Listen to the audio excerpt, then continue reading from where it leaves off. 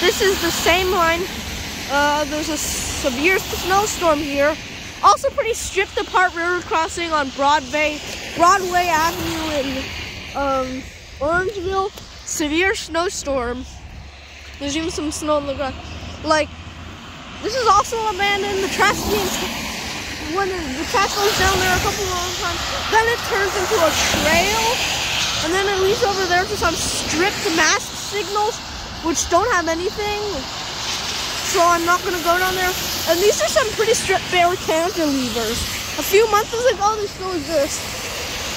Well, there's the sticker tag over there.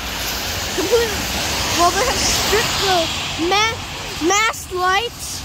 The crossbuck's still there, along with the general signal electronic bell and some lights. I'm not really sure what they are, but looks like Western Colon Hayes lights. 20 by 24 inch, I think, with the stubby design.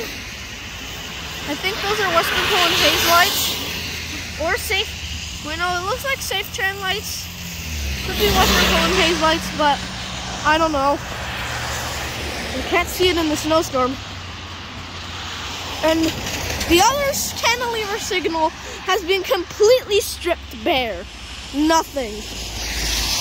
And the track's been stripped bare. They're doing a bunch of construction over there.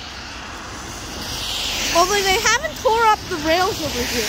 They haven't tore up the rails yet. They tore up that half of it. But some of the rails over here still exist. So yeah, another stripped bare river crossing in Orangeville on Broadway Avenue.